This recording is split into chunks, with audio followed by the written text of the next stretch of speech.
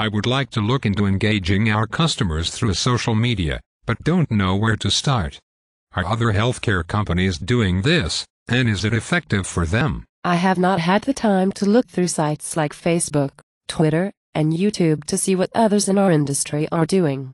I would recommend that we attend the Healthcare Web Summit event Healthcare Social Media, New Data and Strategies on August 17th.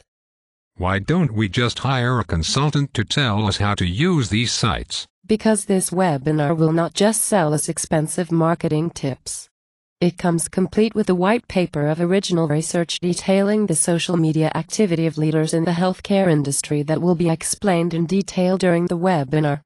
The session also examines strategic application of healthcare social media through a case study by KBM Group involving Medicare Advantage and prescription drug plans. So what will we gain from attending this webinar? We will be able to identify social media benchmark data for leading healthcare organizations, understand selected benchmarking ratios that can be applied to healthcare social media analysis, consider how consumers make decisions about Medicare enrollment and what is their reaction to Medicare plan marketing efforts in a social media context. How do we sign up to attend? Just log on to www.healthwebsummit.com and click on the registration page.